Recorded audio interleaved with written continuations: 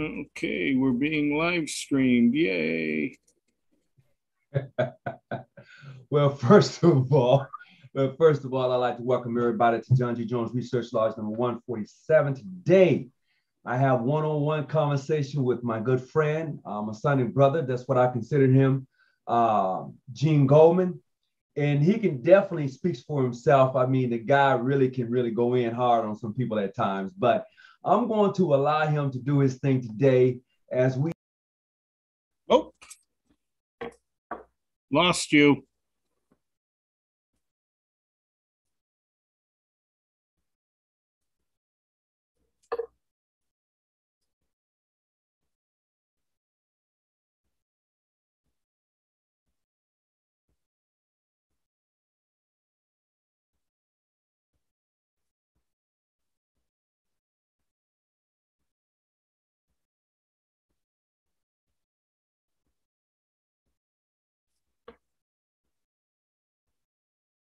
Tony?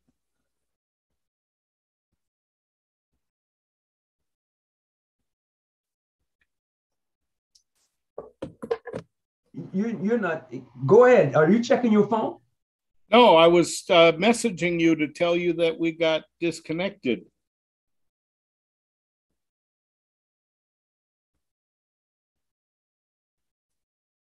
Are you there? You're on mute. There you go. All right. Hey, I appreciate that. I have no idea how that happened. I don't know. Yeah, but what I was saying is that I'm going to go ahead and have you to go ahead and introduce yourself. Would you please? My name's Gene, and I'm a Mason. There, how's that? Nah, you got to do better than that. My name is Gene and I'm a Mason. Nah, you got to come give the accolades, man. Look, just don't. I mean, it's cool to be humble sometimes, but give the accolades. Come on, you earned them. Come on, man. I'm not going to give you accolades. I will give you my bona fides if you insist. Yeah, go right ahead. I'm past master of Amity Lodge, and which is about to consolidate with another lodge. And I am also past master of Black Mountain Lodge and signed their charter as senior warden. I helped constitute the lodge. Aside from that, I've served on a number of Grand Lodge committees and boards and done a lot of training for the Grand Lodge throughout the state of California. I've taught the officers management workshops for the Grand Lodge of California, where we take young officers and we teach them their jobs, what it means to be a warden, what you need to do to be a deacon, not ritually, but the administrative stuff. We teach them how to run if they have a building, how to organize a Masonic Properties Association and how to operate that as that's a separate entity from the lodge. So all the stuff that isn't ritual. Mhm. How to conduct one of my favorite ones was how to conduct the order of business in a meeting, and what you say and what you don't say, and all relating to Masonic decorum. Mhm. For example, I have seen it done too many times, where the secretary in their minutes, they'll say, brother so and so gave an exceptionally proficient degree. Right. Well, gee, that's wonderful, but what does that say about the people that didn't get that level of recognition? Mhm. And if their work was just merely acceptable, aren't they due the same measure of respect Mhm. for having properly performed their work? So You don't say that. You say gave an exception, an acceptable proficiency, or demonstrated their proficiency in, the lecture of this degree or whatever. So it's a lot of stuff like that, a lot of administrative stuff. I was on the board for the Institute of Masonic Studies, and helped conduct a couple of symposia for the Grand Lodge of California for the Institute. I've been on the Masonic Education Committee. We rewrote the proficiencies, created a mentor program.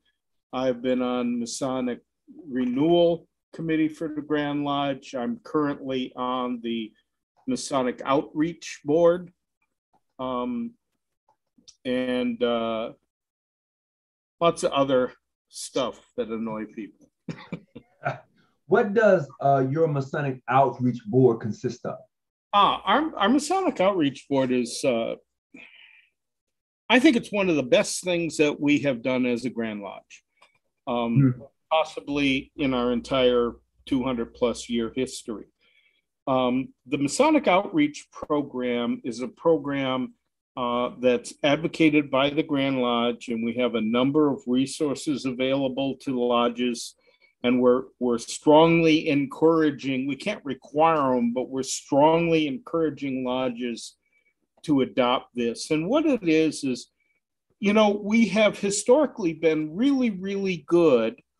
If somebody contacts the lodge and they need assistance, historically, we've been great at helping them out and getting the job done. If they need a little bit of cash to make the rent that month because they had an unusual, or they need a ride to get their medications or whatever.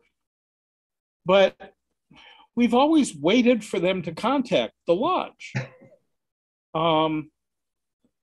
And that's okay, but what Masonic Outreach is about is proactively going out and meeting with the members, particularly the members that haven't been in a meeting for a while. Right. And especially the more senior members, who maybe can't get to a meeting, and finding out what we can do to help make their lives a little bit better. Anything from mowing the lawn for a widow, to painting a house. As a matter of fact, the Grand Lodge contacted Home Depot, and they got Home Depot to donate hundreds of painting kits. Right. They have the rollers, the brushes, the cleaners, the drop cloths, everything but the paint is in these kits. And we give them lodges that want to do some house painting. Right. If you got a brother's house, you go out to a brother's house, or you just drive by and the outside of it is, severely weathered. Well, you knock on the door and ask them, if the lodge can send a work party to help paint, and, clean up their yard or whatever it is.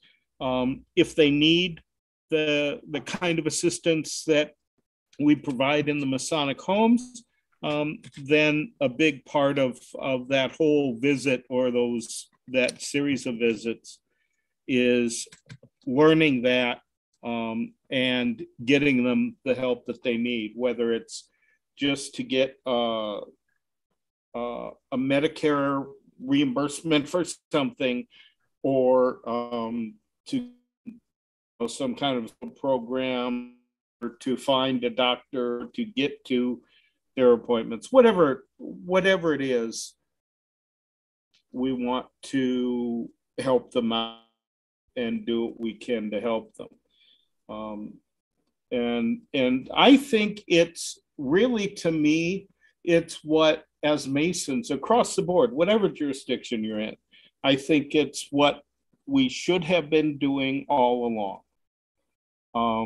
And unfortunately, we Isn't that have. what we claim we're supposed to be? Isn't that what we claim we do? Exactly. Exactly. We say we're doing it. But are we really doing it? But how much effort, time, money are lodges actually putting into doing it? Right. Particularly unsolicited, going out and finding opportunities to do it. I know some jurisdictions have when a brother calls in and needs assistance, they have a process that they will go through or go by getting that brother the assistance that he needs in order to to get whatever thing that he needs. So I know that some jurisdictions have that. And that's what we have, but the whole point of the outreach program is to go out and find those brothers that need that, find those widows that need that, and not wait for them to come to us.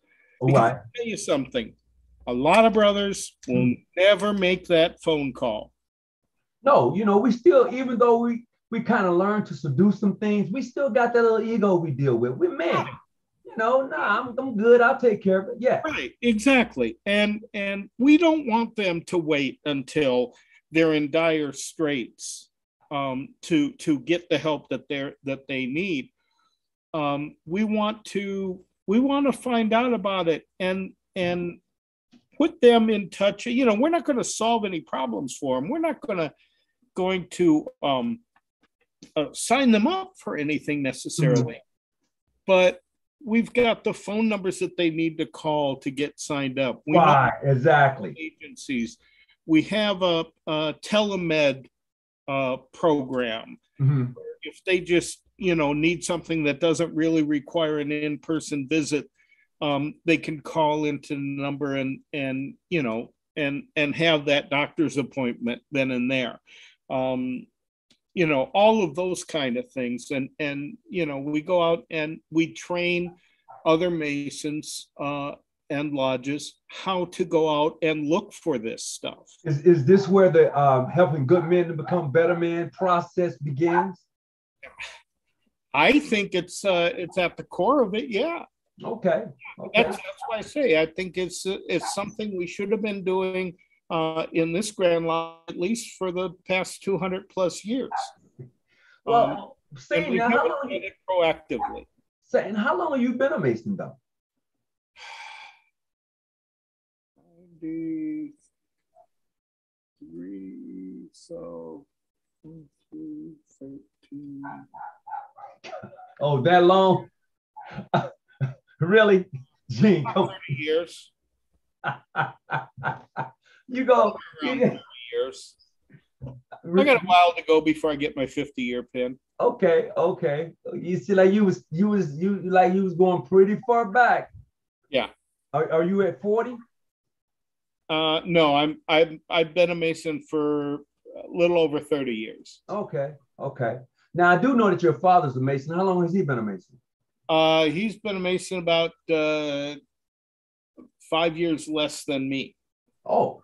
I was an officer in my lodge, and a brother and I were on our way to a lodge meeting, and we stopped by his house. And I said, I want to introduce you to brother so and so. He's the deacon of my lodge. And finally encouraged my dad to say, I've always wondered, because my dad's always known a lot of Masons. My grandfather, his father-in-law was a Mason. He's always worked with Masons, especially in the military. He said, I always wondered why your grandfather or this guy or that guy, nobody ever asked me to become a Mason. I said, well, we're not allowed to. We can't solicit membership. Right. He said, well, then how do you become a member? I said, well, you just said the magic words. And I gave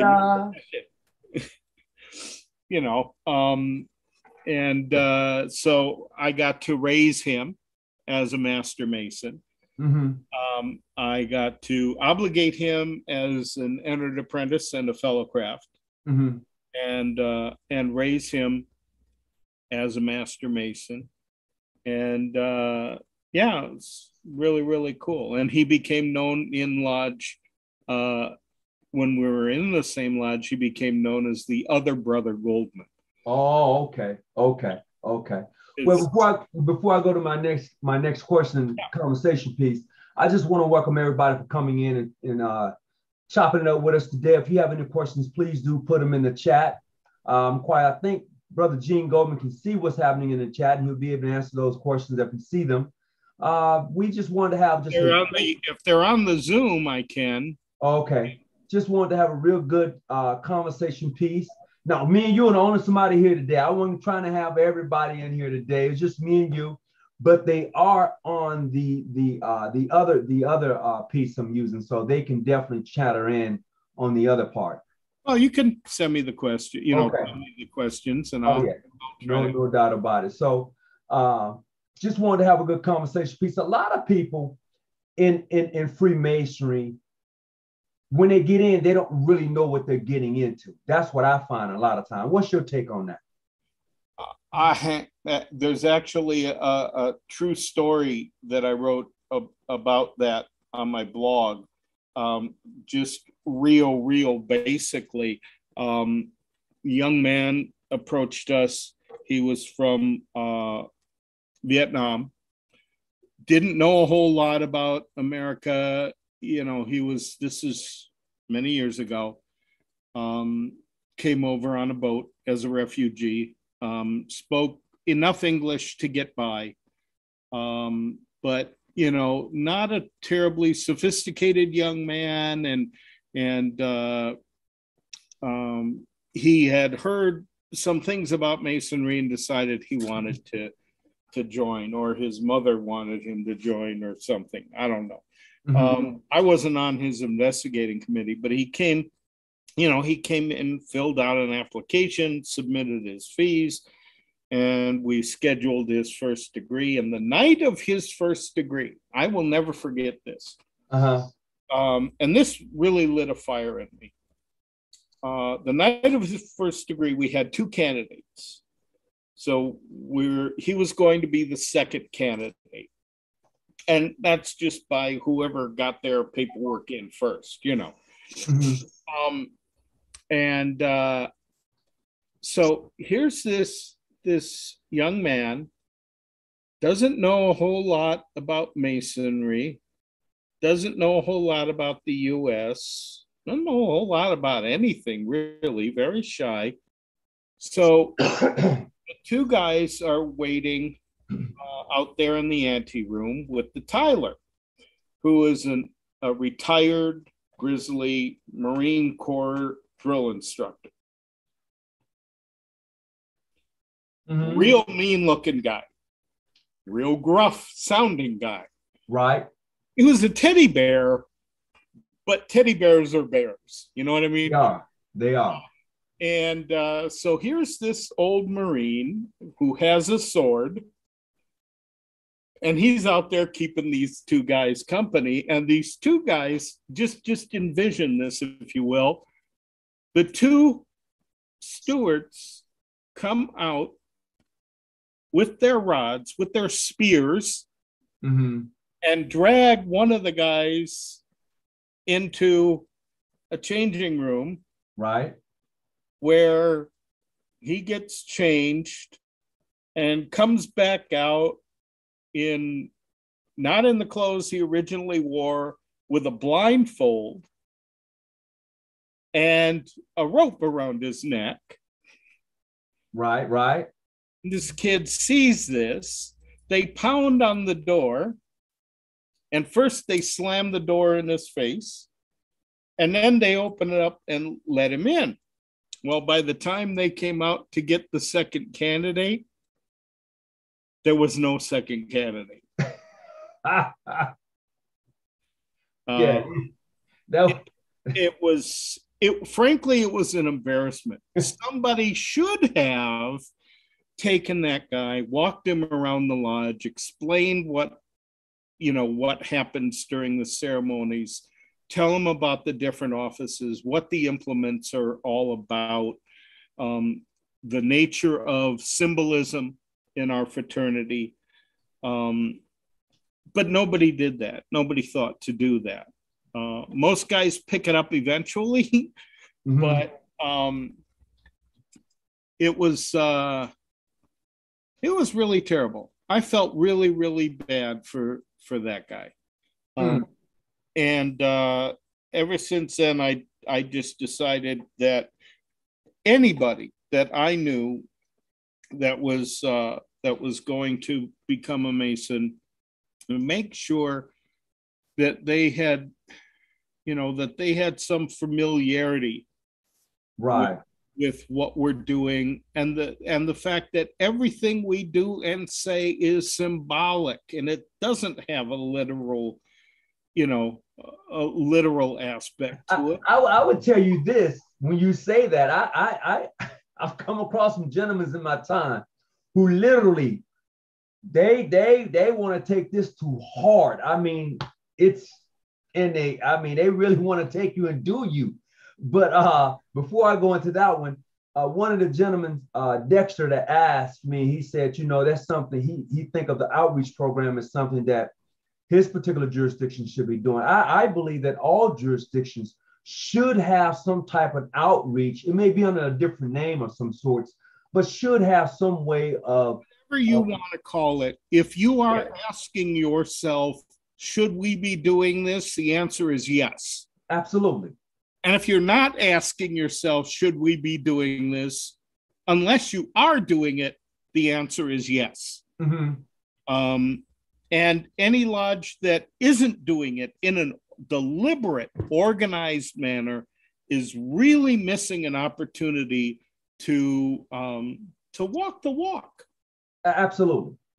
We talk the talk real good, but sometimes we need to walk the walk, and it's an opportunity to do that. So yes, I completely agree. And have you seen a lot of changes within Freemasonry? Oh yeah. That's about the only thing that's constant, actually, is the fact that things change. I've seen changes administratively in terms of things that our lodges are allowed to do, aren't allowed to do, should do, shouldn't do. I've seen a lot of changes in our ritual, happens just about every year. I've seen some innovations in Masonry. I've seen the advent of, in my jurisdiction, we call them traditional observance lodges. Mm-hmm. These are modeled on the old school European context, where they have,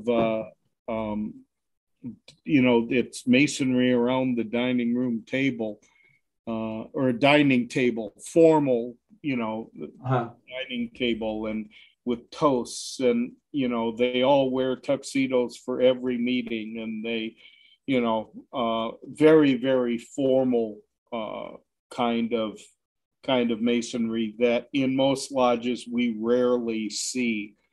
So yeah, I've seen a lot of changes, and of course every year we elect a new Grand Master in my jurisdiction, and every Grand Master has his own ideas of what he envisions for our Grand Lodge. We do work real hard to maintain a certain continuity from year to year. Okay. Between them, we have a Grand Lodge Executive Committee, which is all of the senior elected and elected Grand Lodge officers, who just make sure that we're taking a little bit longer view than sometimes we do. Yeah, I've seen lots of things. Matter of fact, it used to be a joke in when we set up the lodge. When I came into the lodge, for the lecture, we put the chair in front of the altar, Mm-hmm. And then there was a big movement to move it behind the altar because nothing should be between the master and the great lights. Right. And then they moved it back in front of the altar and then back behind the altar. And we used to joke about it, say, well, where are we going to put the chair this year? You know, it's, I've seen a lot of changes, yes. Okay. Let's see. Okay, he was talking about in regards to his jurisdiction. But with that being said, with those changes that you've seen, what about those interactions with other Masonic jurisdictions? I know between like you and I, you give me a call. Hey, look, I'm getting ready to eat, man.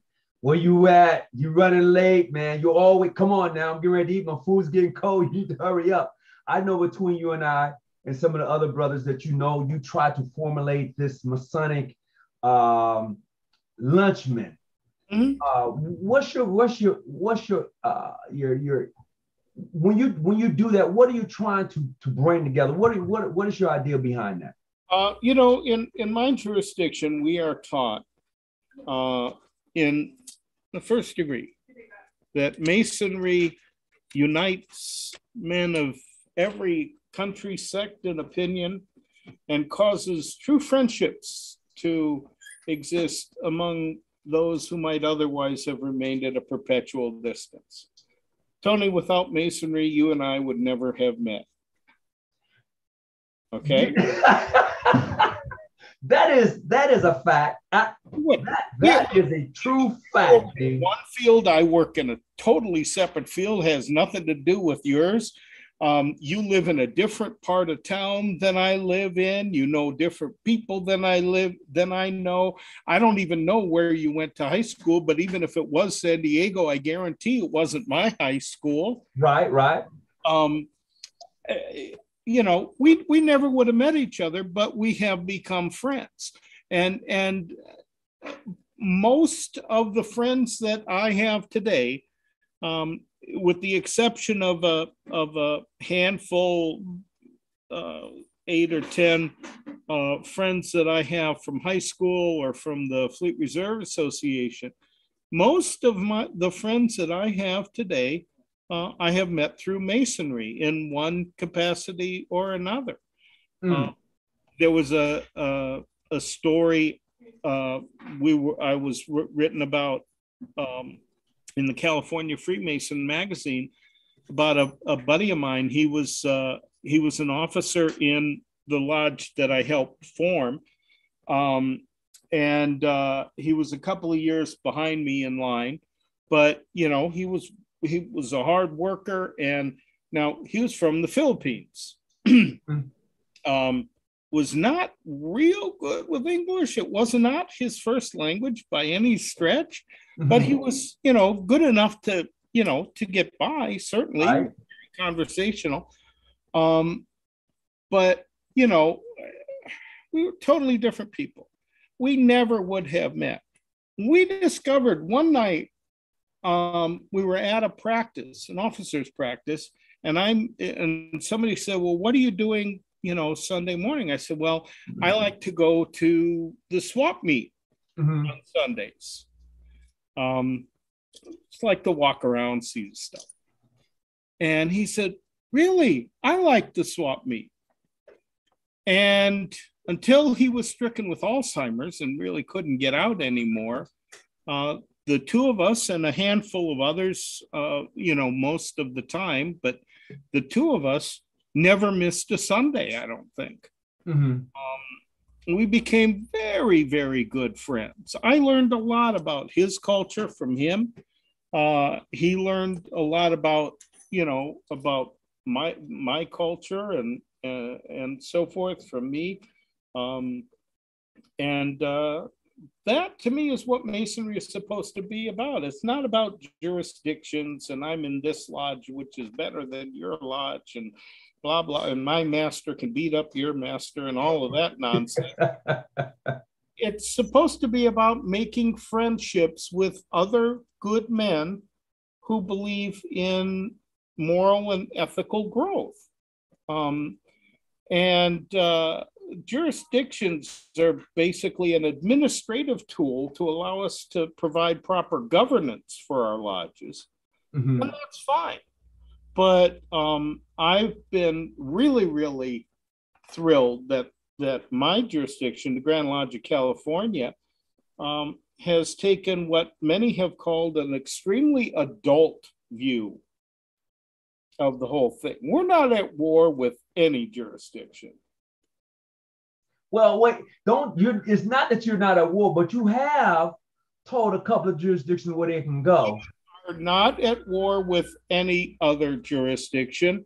We have disagreements with certain jurisdictions over matters, and we have been forced into positions where we've had to distance ourselves from them a little bit. Okay. But we have never said they're not Masons or they're not deserving. That is true. Gene, I think you are absolutely right. You had, yes. Okay. There are many jurisdictions that we regularly communicate with on matters of mutual interest that we do not recognize. And you and I have talked about this, that we will probably, if we ever do recognize them, it will be hundreds of years from now. Mm-hmm. Recognition is just not likely. So what that means is we aren't allowed to visit each other's lodge meetings. Yes. Okay. We can have joint picnics. As a matter of fact, we do. We can see each other socially. We can march in the 4th of July parade together, and we do. Mm-hmm. We can be in newspaper and TV articles about Masonry. But we just don't visit each other's meetings, and everybody for the most part is pretty happy about that. Yeah, we've had tiffs with some other jurisdictions. Mm-hmm. If we cannot come to an agreement on general foundational principles, mm-hmm. then we have to say, okay, well, sorry, but we're going to take our ball and go home. You can still play. You can still play baseball. You can use this field, but we're not going to play games with you. We're going Now, your jurisdiction, is it, let me see, North America Council of Grand Lodges? How am I miswording that? My jurisdiction is the Grand Lodge of California. Uh-huh. We charter constituent lodges throughout the state of California.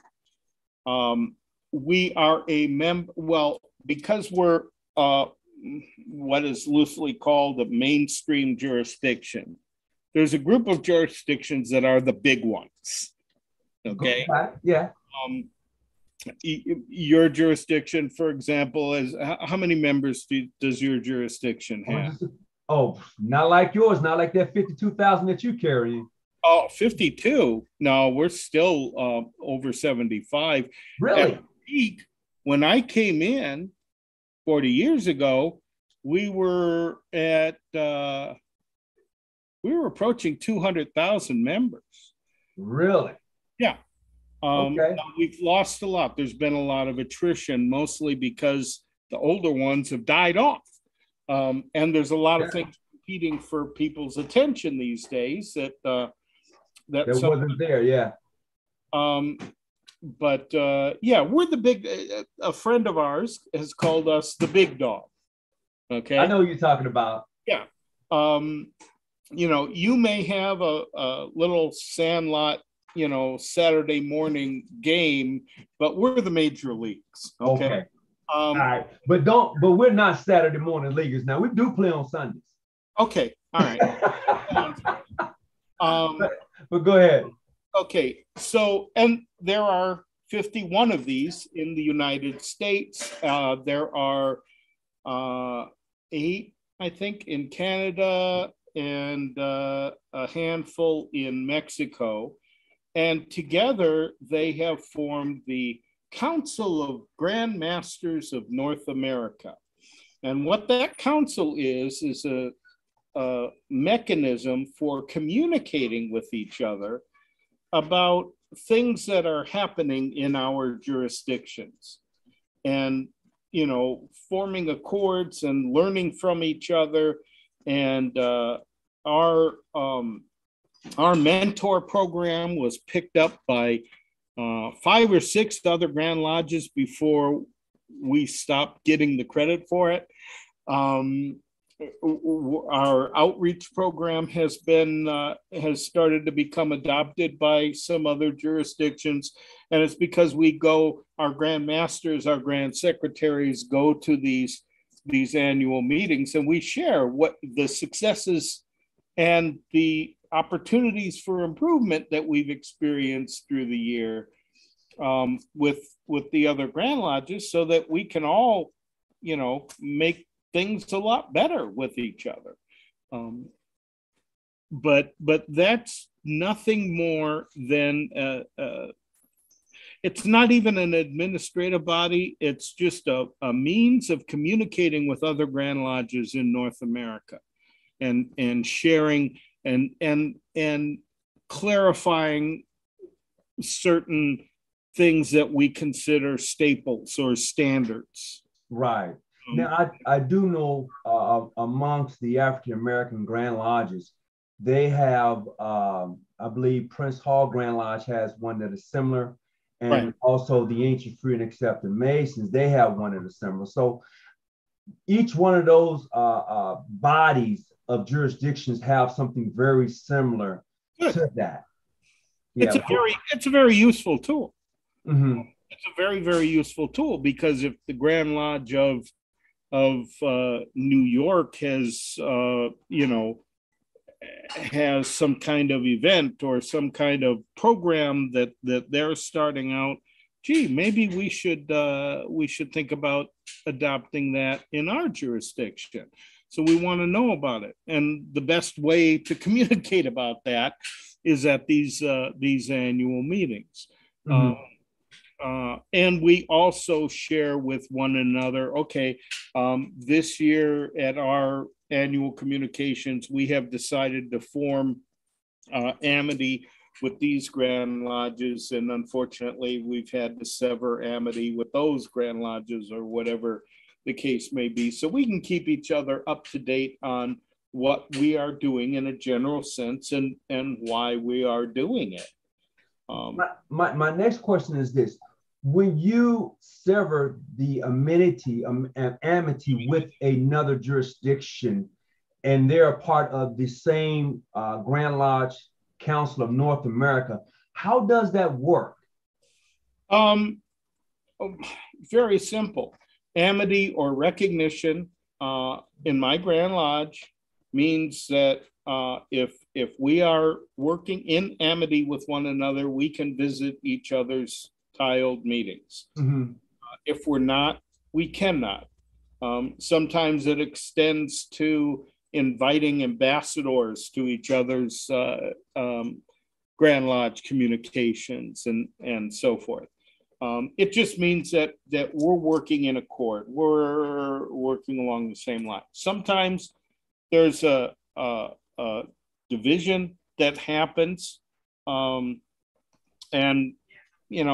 this is not unfrequent.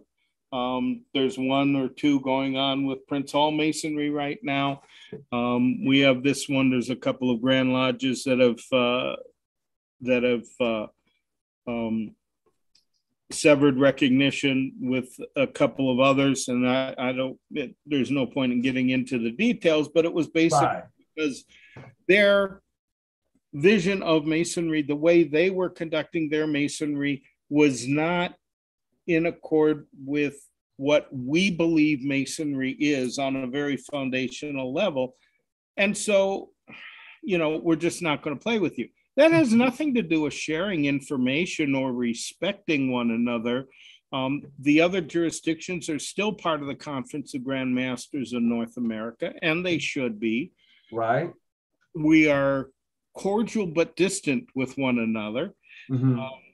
We're just not, we're not trading. We're not visiting each other's meetings. We're not that closely associated anymore. We're just kind of waving at each other across the fence rather than opening up a gate. But with that being said, when you have friends in those in that situation, you have that Masonic fellowship that you've had for years, and that happened. What does that do to your Masonic fellowship, or does it taint it? Or do you just say forget about it? We are who we are. All right. I've got a couple of friends who are Masons in other locations. I've got quite a few actually. I have a buddy who's a past master in Texas. We've known each other quite a long time.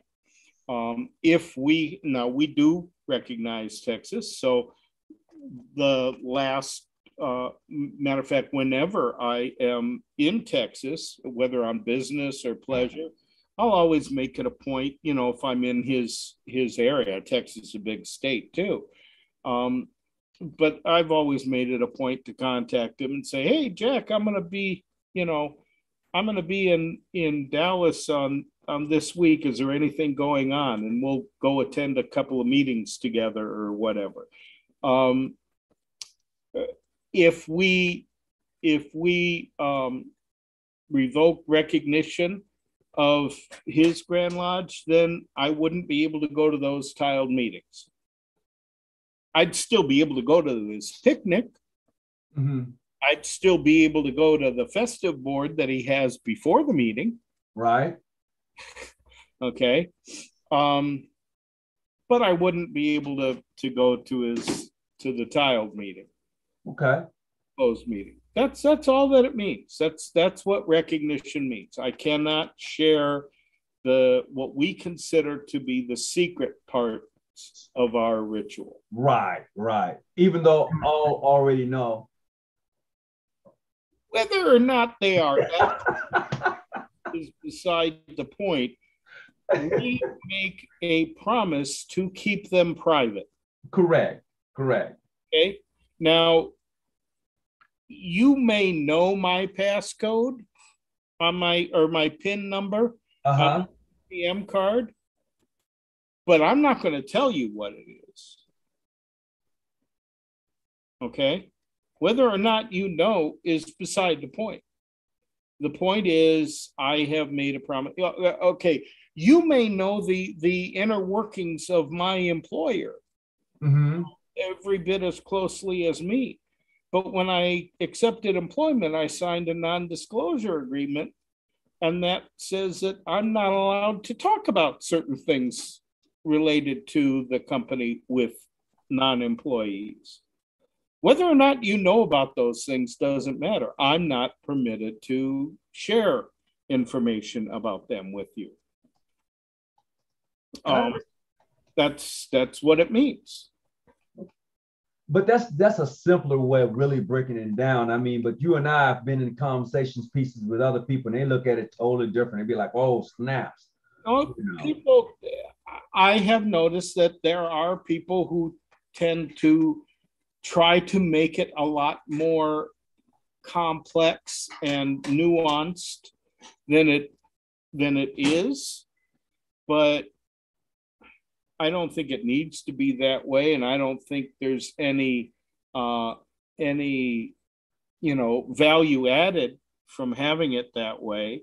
So I don't participate in those things. I think it's a very, very simple thing. We're not allowed to visit each other's meetings.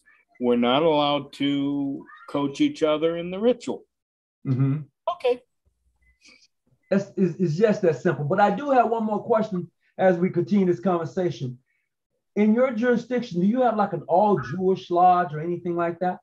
We have lodges that they're called affinity lodges. Mm-hmm.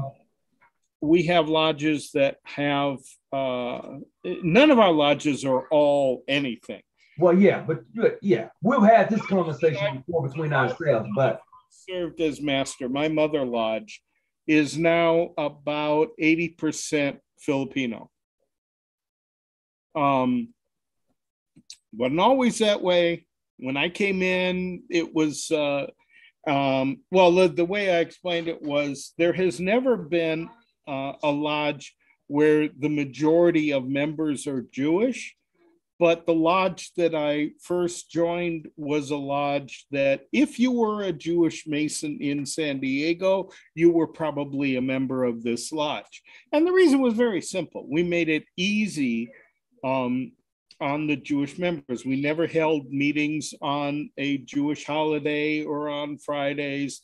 We didn't serve, pork or shellfish or whatever at our dinners. We didn't keep kosher necessarily, but we respected the dietary constraints and the holidays and the various restrictions of Judaism.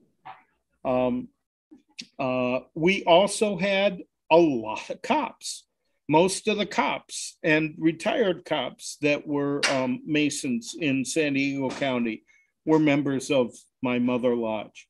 We also had a lot of guys from Convair and General Dynamics, and quite a few guys in the furniture industry for some reason. I knew a whole bunch of guys who owned furniture stores or whatever. And I've got stories about all of those, but and it's just, look, it's very simple. A good friend of mine, John, who was one of my coaches when I came in, was a retired sheriff's deputy. He had started, when he retired, he started a business of police law enforcement supplies, uniforms and supplies for law enforcement and firefighting and whatnot. He sold holsters, he repaired mag lights, all of that kind of thing. So most of the law enforcement officers in San Diego County knew John pretty well. Okay. So if you were a cop and you were going to become a Mason and you mentioned to your partner, I've been thinking about becoming a Mason. What's your partner going to say? Oh, you need to go down and talk to John at the supply. Right? Yeah. So John signed your petition and there you go. So now we got a lot of cops, and it just happens that way. There was no requirement that you be in law enforcement, right, or work for General Dynamics, or be Jewish, or Filipino, or any.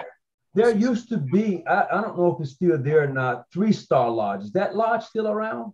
Yes. Yeah. Okay. And we share a lot of members with them, and there are whole social reasons for lodges like that. Right. As a matter of fact, when I was working over at Coronado Hospital, there was a brother there. His son was in the Boy Scouts, and he was in the subacute unit. And he was a Mason of 3-Star, and that's how I got to know 3-Star Lodge. But the uniqueness is like you said, it was for Masons. It was in regard to masonry that he and I met, and his son ended up at Coronado Hospital on the same unit that I was on. And it was a serious illness, and it was a subacute unit, and it made for an easy transition for him, knowing that he had someone there that he considered a brother or friend, watching over his son, care. So it really kind of eased things for him. When I got a call one time from a Mason back in Massachusetts. His daughter was registering for college out here in San Diego. And he wanted to know if it was okay for him to give her my phone number in case she ever needed something. I said, yeah, absolutely. The first time she calls me, she's going to get an invitation to dinner, but, give her my number, and, I'd be more than happy to help her out if she has a need. She never did call, but that's okay.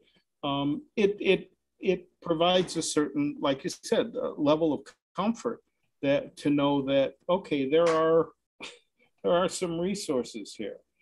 And my my kids know that, if they're ever really in a jam, to find a lodge. And,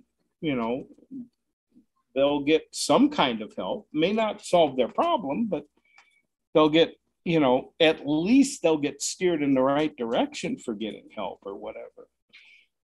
I have a story. I was in Texas and it was night. I mean, I was driving across country, headed back home with my family. And I found assistance aid for my brother. He was like, sir, you okay? Pulled over this big ass pickup truck. And I was feeling some type of way. I'm not going to lie. And he was like, are you okay? I'm like, nah, my car, the serpentine belt had came off of the off, so it was overheating. He's like, well, I need to tell you this. We need to get you off the road, and we're gonna get you to a safe spot because where you at now is not a good place, sir. I was like, let's do it. I car about maybe 3 miles down the road, praying to God it wouldn't burst or blow an engine.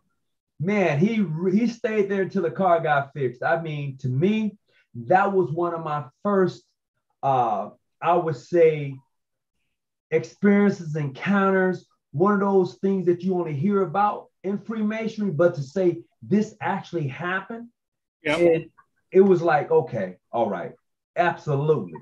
I have a very, very similar story in my blog that's true about a good friend of mine. I've lost touch with him over the last 30 years, unfortunately, but very, very similar story. And I had a similar experience. I was in Illinois on business, and I had a free evening, and there was a lodge that was having a meeting. So I, talked to them, and I was going to go to their meeting. And I'm driving around, and boy, I took a serious wrong turn. And there are areas in the Chicagoland area, yes, that are a little less than hospitable. Correct. At times. And a guy, and I'm driving around looking for this lodge, right? Now, I don't know what kind of neighborhood this is. It's yeah. Go ahead. I know what you're talking about. And the guy pulls up and asked me to roll down the window. He said, he saw my hat, and he said, you're a Mason? I said, yeah. He said, you are lost, aren't you? And I said, yeah. How did you know? He said, because you don't want to be in this area. And I said, well, I'm going to such and such lodge. And he said, okay, follow me. Do not lose me. I will take you right there. And he drove me right there. And what do I know? He may have saved my life or something. Well, I'm quite sure he took care of you as he should. Yeah, he took absolutely. He told me when we got there that he was a Prince Hall Mason, and that's why he pulled up alongside me. So it happens, and it should happen. Right. It happened. Unfortunately, the story on my blog is a little long to go into, but it involves an African-American brother and his wife, who was Native American. Mm-hmm. And they were traveling through Georgia, the Deep South. Okay. And this one should be pretty good. Go for it. Don't take all day, but kind of get to the meat part. Their motorhome ran out of gas. And so they're stranded by the side of the road. And being a Mason, he starts, giving the waving sign to passing cars.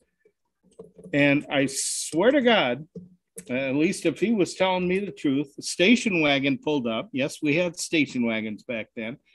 We do, but it's funny you say that now. We still have station wagons. They call them SUVs. Yeah. But there's a difference. The station wagon pulled up, and there were three guys in there in the car, and there were sheets in the back.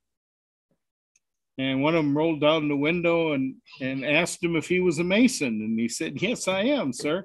He said, "You having a problem?" He said, "Yes, I am, sir." Well, what's your problem? And he told him. They drove him down to the gas station, to the closest gas station. They borrowed a gas can from the proprietor there, who did not loan out gas cans, filled it up, drove him back to his motorhome, helped him put the gas in there, then followed him down to the station to both return the can and fill up his tank. And having safely arrived, they drove off to their Klan meeting. Being a Mason doesn't mean you can't be that way. It means we don't want you to, but they did the right thing. They did the right thing. Hey, I'm not. It's a good. They did the right thing. True. True. My hat's off to them. They did the right thing. So yeah, it does happen. It does happen. And that's what being Masonry, to me anyway, that's what it's all about. Absolutely. And it's not only to you, but I believe for those who are in the craft, who enjoy the craft, regardless of jurisdiction, they see it that way too. Oh yeah. Yeah. The nonsense that we see on Facebook, I have never seen outside of Facebook. And I don't think you ever will see it outside of Facebook. I think it's just people do what they do behind closed doors and say things, but that may not really be who they are, but that's who they want to portray. I'm just throwing it out there, They're keyboard warriors is what they're called. Right. Absolutely. They're really big time when they're anonymous. Yeah, that's true. Hey, I'd like for people to hit the like button for me, please. Today, once again, I have Brother Gene Goldman on. He's a member of California Grand Lodge, and he and I, we've been knowing each other for quite a while. We had some great conversations. We've agreed to disagree on some things. I'm gonna open up this. I'm gonna say this. I'm a terrible speller. Gene knows it. Yes, you are. Spinning my ass about it. Yes, it is no disrespect to me. I've never taken it that way from him. That's to be honest. You are a horrific speller. But you know what though? I am. But it is who I am. And it's sure. Take it and let it alone. And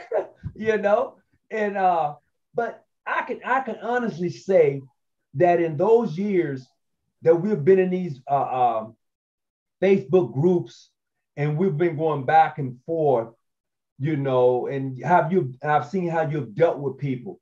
Even for myself, sometimes I sit back and I just watch and wait. And I notice now that not too many of us say things anymore. We just look at a post and, okay, hit like, move on, Yeah. No, I agree. I agree. And, I've just lost my appetite for all of that. Well, it's just like having certain foods all the time. You do get tired of it. I mean, but then again, there comes that time you want to just peep in and see what's actually happening. And I think a lot of times in some of these groups that we find ourselves in, that is what happens. You peep in, oh, okay, that's a good conversation piece. But I do appreciate some of the things that I find in these groups are pretty enlightening. There's some good information that gets to be put out. Only if people are more open to accepting the information instead of trying to tear another person down regarding of the messenger who has that information, Yeah. I would also like to invite your listeners or whatever it is to my blog where I've shared some of these stories that I've talked about. Yeah, what's your blog? Right. It's Gene Goldman, one word, .wordpress.com. Gene Goldman, one word. .wordpress.com. .wordpress.com. Yeah. And, please stop by, leave me a note. Put that in the chat for me, Gene, on here.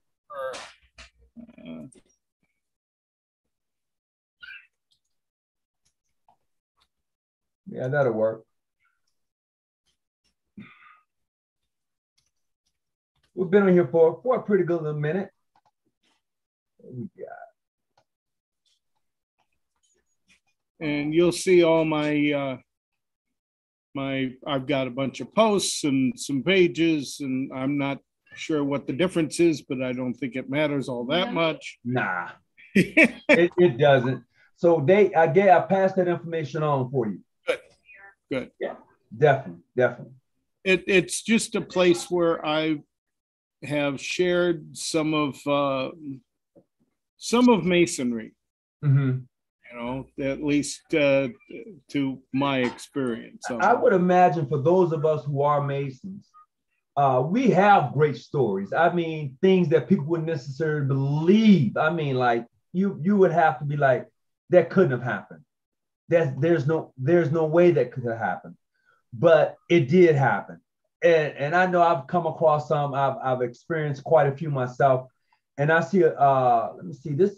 Let's see. Somebody just posted something. They said they had the same experience. I think Brother Fred Shields Jr. said he had a very similar experience than the one you was explaining just a little while ago. So, we've had some experiences. But I do have another question for you.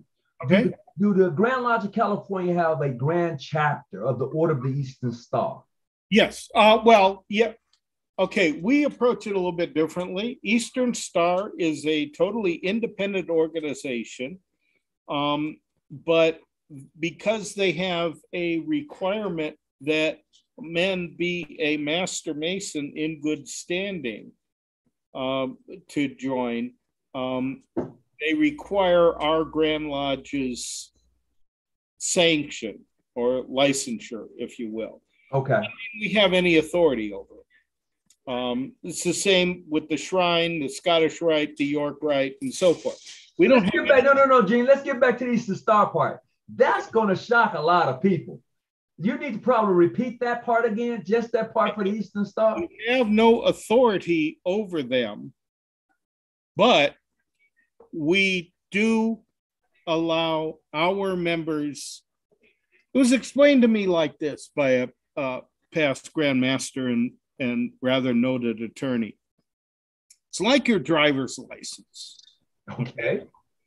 Now, if you own a big piece of property, a farm or something like that, mm-hmm. you can drive whatever you want, anywhere you want on that property.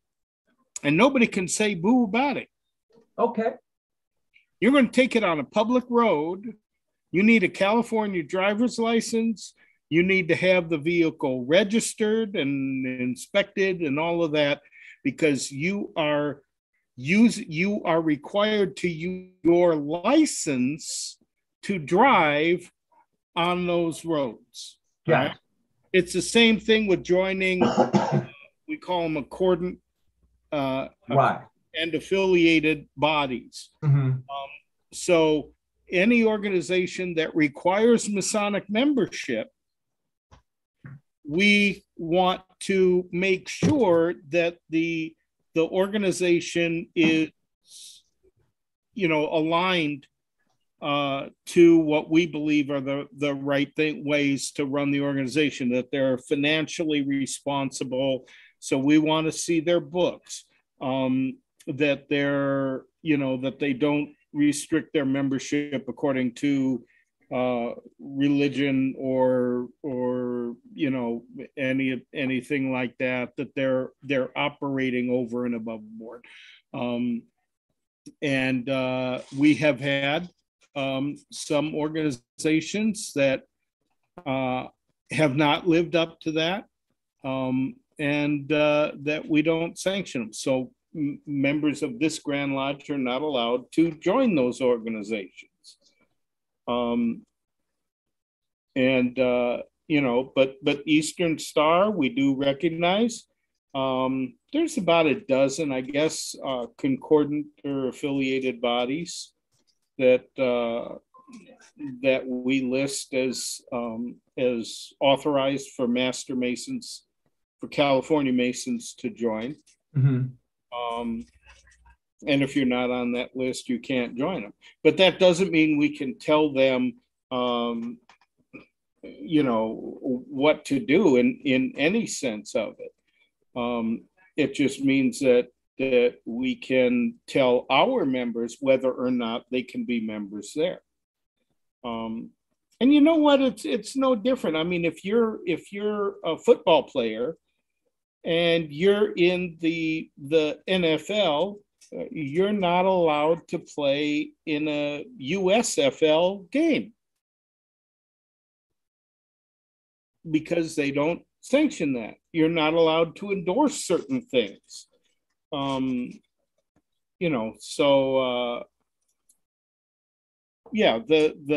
the Eastern Star is one of the organizations that Master Masons in this jurisdiction are permitted to join. And one of the better ones. Well, I see a question in chat. It says, to ask you, do you recognize Moses, Nimrod, and Imhotep to be Freemasons of old? I have no idea. I'm only in my 60s, and I've never met either one of them. I really couldn't tell you. I think he was meaning that Masonically in regards to like King Solomon and others that have been said to have been Masons. I've written about this a number of times. Our contiguously recorded history goes back to 1717, and before that, aside from there's a lodge in Scotland that has a lot of minutes prior to that, but for the most part, we have references to organizations that appear very similar to what we today know as Masonry. Mm-hmm. Whether or not they were Masonry, who knows? Because all of that is lost to antiquity, and there's a lot of theories, and some are more interesting than others, and some are more probable than others. Some are more entertaining than others, but they're all exactly that. They're theories. Okay.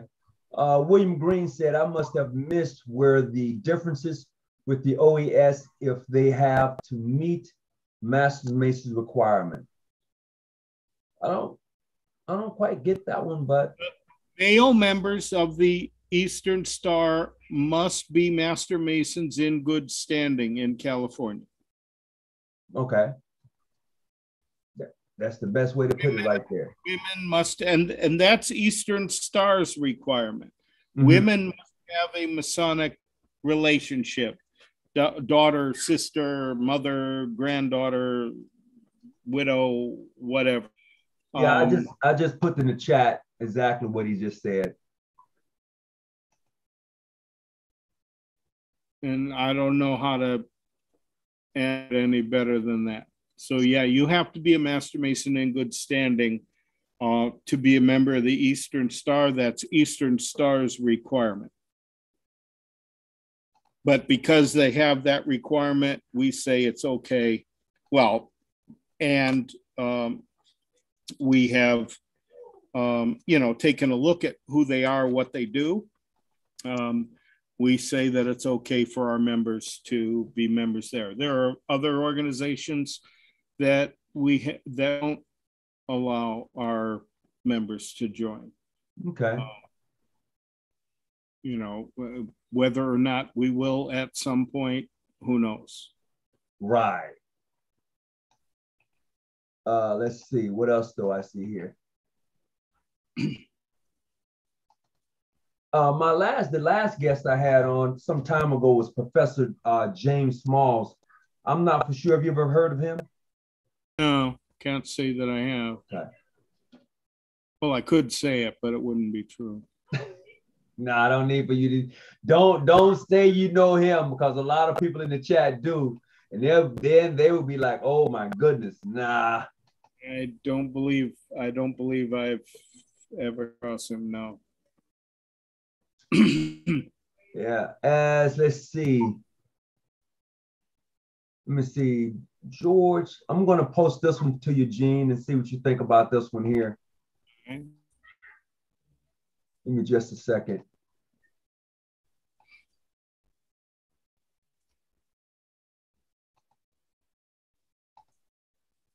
No, not that one. Not this is that was one, and here's another one too. The difference with OES if they have to meet master mason requirements, yes. As free and accepted masons, is it unheard of to be a member of free and accepted masons as well as far as no. Well, first of all, the free and accepted, ancient free and accepted are a distinction without a difference. But well, the difference is stationary. But as far as being a member of both Prince Hall Lodge and mainstream, as far as I know, and I do know for a fact in California, when we formed recognition of Prince Hall Masonry in California, one of their conditions was that we not allow multiple memberships, we not allow transfers of memberships. And one of the reasons for that is they only allow their members to be members of one lodge. So they have that requirement and we respect it. There are also mainstream jurisdictions. I know the Grand Lodge of Pennsylvania is that way. You can only be a member of one Pennsylvania lodge, and you can't be a member of any lodge in any other jurisdiction. And they have reasons for it and fine. So yeah, it's pretty unheard of to be a mainstream Mason as well as Prince Hall, either PHA or PHO. I think that's about it. We've been on here for about an hour and a half. I certainly want to say I appreciate you coming on. Just a second.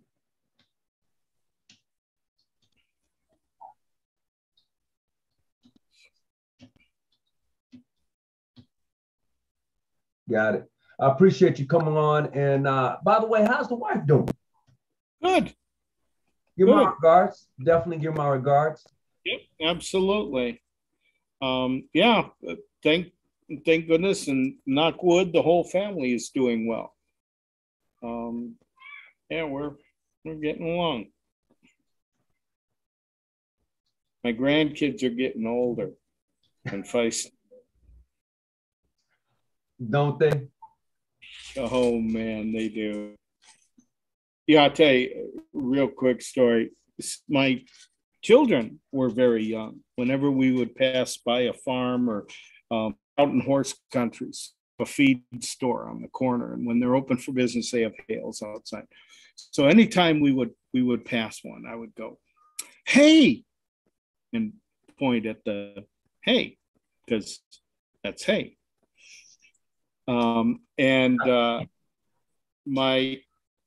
I was bringing my granddaughter home from school one day, and we drove by the store, and I pointed at it, "Hey," and she said, "Papa, I don't have to go for that anymore. I'm 11." Oh, wow. Yeah, so she's a sophisticated worldly woman now. Right. With knows all about life, and she doesn't have to go for that. So that was fun. I see one more, and then we're gonna have to go after this one. Gene, esoteric. Do your Grand Lodge jurisdiction participate?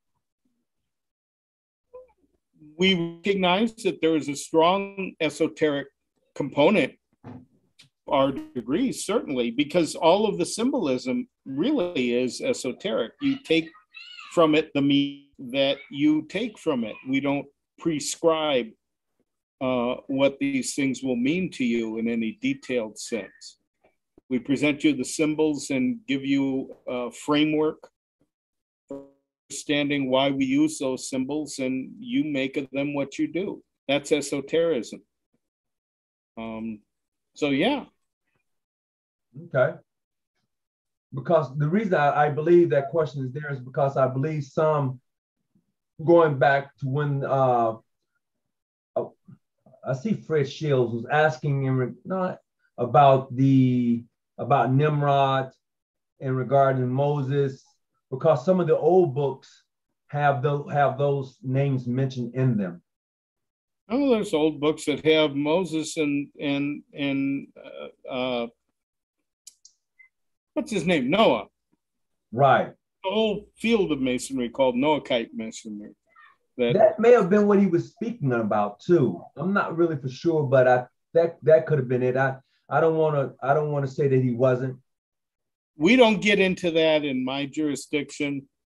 I can't speak for others. Right. Okay. Are there any other degrees that your jurisdiction may offer? College, what they call college degrees and some. Yeah. We have we have the Institute for Masonic Studies, and we have symposia every year, and we have our officers' workshops and various certifications that particularly lodge officers can get in all kinds of lodge administration information. And we do have information about some degrees or some college courseware offered in certain California universities that regards symbolic studies, but those are not ours. Those are just Margaret Jacobs is a tenured professor at the University of California and teaches a series of classes on ritual study, and that we've discussed from time to time. Did your here recently? Did your Grand Lodge just hold some type of symposium, conference, or something? Mm-hmm. Yeah, we have one or two every year. We usually try to do one in the northern part of the state and one in the southern part of the state, usually on the same topic. But in some of our more lean times, or especially during the last couple of years, we've had to kind of pare those back and be a little bit more selective and do them over Zoom or similar things. But yeah, we put on a conference every year. Okay. Is that open, or what is that? Closed or open? Oh, it's open. Okay. Anybody wants to attend may. Because I think I believe I seen you put up a post not long ago in regards to that. That kind of clicked through my mind, and I think it was in the area. I try to put the word out when I hear about them. Right. Okay. Well, look, I certainly appreciate your time. It's been fun to have you on. It's been a good conversation piece. And let's you owe me lunch. Yeah, we're gonna have to do that. We can do that. And see if we can bring some other brothers out. Sure. I think that'll be great. So look, I don't have anything else to add. Once again, I want to appreciate you coming on, sharing your time with us, and having a great conversation in regards to Freemasonry, and just really chopping it up, as I said before. So for those of you who want to join us later on, maybe you can just let me know. And with that being said, we're gonna go ahead and log off the channel here, June. GeneGoldman.wordpress.com. Visit my blog. Post post my blog? Yeah, I did. I'm gonna post it again. I got it. I'm posting it right now again for you. Stop by and check his blog out. I'm quite sure he has quite a bit to say. Yeah. Some of it's mine, some of it's written by other people. I try to give attribution wherever I can. That's right. But, yeah. Let's see. There it goes. Okay, got it. Got it in there for you. Okay. So, oh, I hear the little one in the background right now. Yeah. Yeah, it's getting to be dinner time. So. All right, Dad. So look, we're gonna let you go. Certainly appreciate you coming on. And to everybody who joined us tonight, once again, it was great having you here. And as I say all the time, you know, I'm not your study guy, but I'm here to help you study. And any information that you've gotten, please, you know, hey, it helps you to become a better person, a better Mason, help you to enhance in anything you're doing. That's great. And peace be to you as we travel. Thank you, and I appreciate you. We're going to go ahead and log off tonight. Hey, if you got any questions, don't forget to hit it in the chat, and we'll take it up from there. Okay. All right, Brother Gene.